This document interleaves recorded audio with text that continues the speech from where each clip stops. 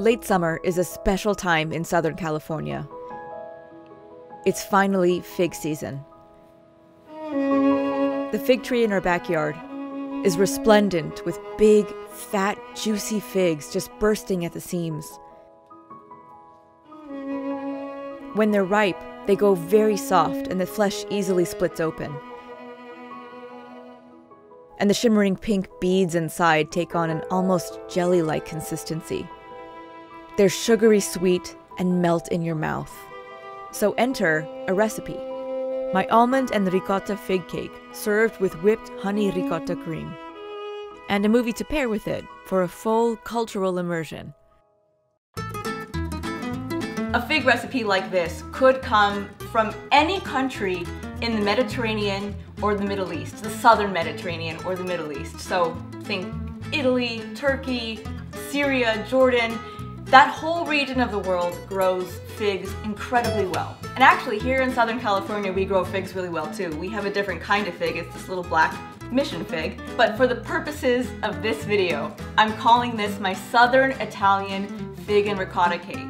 Now the great thing about this cake, I recipeed it in such a way that the base cake is just almonds, ricotta, a little bit of flour and some sugar. It's a really mild base cake.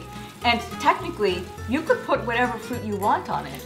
So if you're watching this and it's not fig season anymore, you could put whatever stone fruits you want on this cake. You could put cherries, oranges, whatever you have on hand. The base cake will stand up beautifully to any fruit that you want. These are the ingredients. Screenshot this so you can follow along with the video. First, slice your washed figs into thirds. It makes the cake more beautiful if you can pick figs of similar size.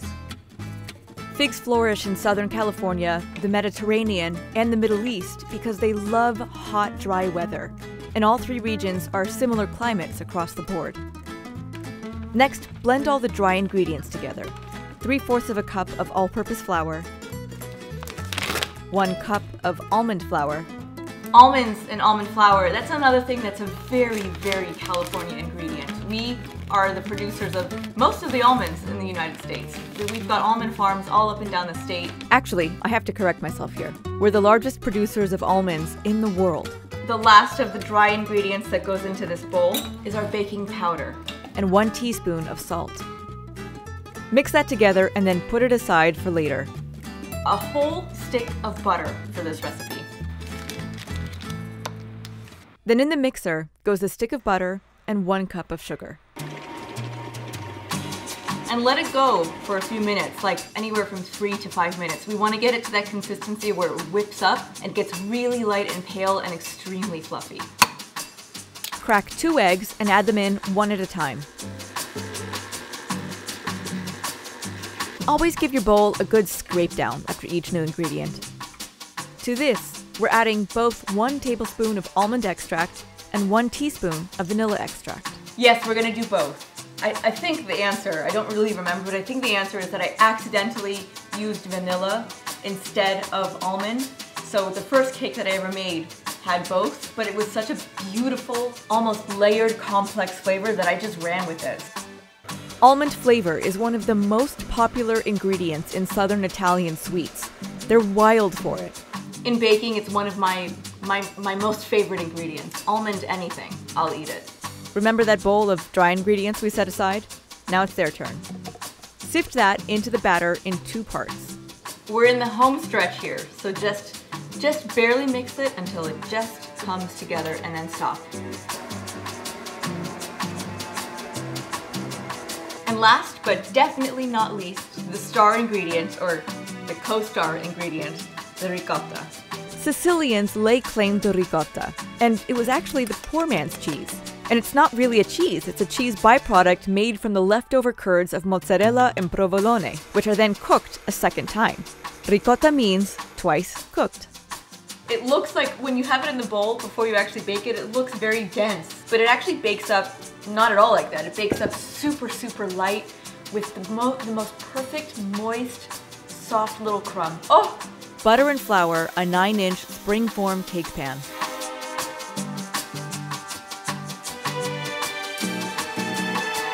Look at how beautiful this is. The figs are the most beautiful fruit to me. Actually, fun fact about figs. Technically, they are not a fruit. They're classified as an inverted flower. Now, the most fun part.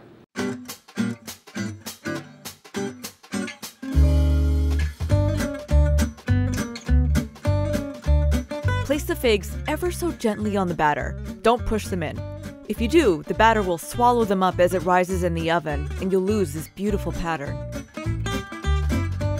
Then it goes into the preheated 375-degree oven for 1 hour, or until the cake turns golden brown and the middle becomes firm.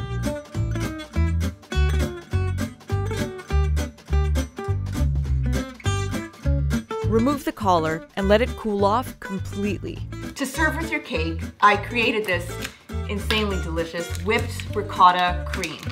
Although it's not cream necessarily, it's just whipped ricotta with honey, but it's very mild, it's creamy, it's a perfect pair with the cake itself, and it plays beautifully to those southern Italian flavors that we're going for. Time to dust off the food processor, but if you don't have one, your mixer with the whip attachment will work just fine. 2 cups of ricotta and 3 tablespoons of honey. So in southern Italy, ricotta is used very frequently both in savory and sweet recipes. Oftentimes they'll mix ricotta with sugar and chocolate chips and all of that.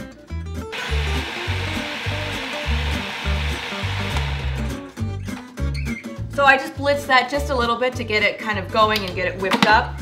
Next, I'm gonna put in an ingredient that might sound weird at first.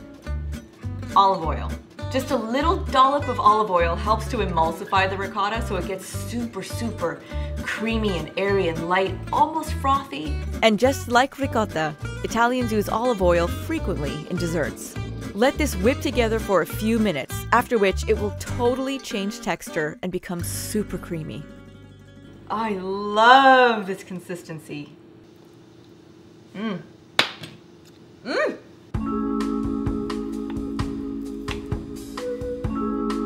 Look at that perfect fluffy crumb. But it's not done. Wait for it. The cool, creamy whipped ricotta counterbalanced with the warm and nutty almond cake, with that burst of sweet, sunny fig.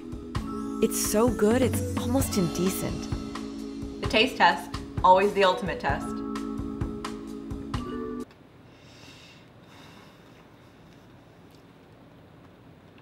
It's sublime. The cake itself is so light and airy, but the flavor of that almond, the almond flavor and the almond flour is coming through so strong. And then this whipped ricotta is outrageous. So now that you have your Southern Italian almond ricotta fig cake, we can watch the movie. The movie that I have chosen to pair with this Italian cake is Malena. You guys, if you have not seen this movie before, please rent it. It's a beautiful Italian language film. The whole thing is in Italian. It takes place in Sicily during World War II. Monica Bellucci plays a war widow.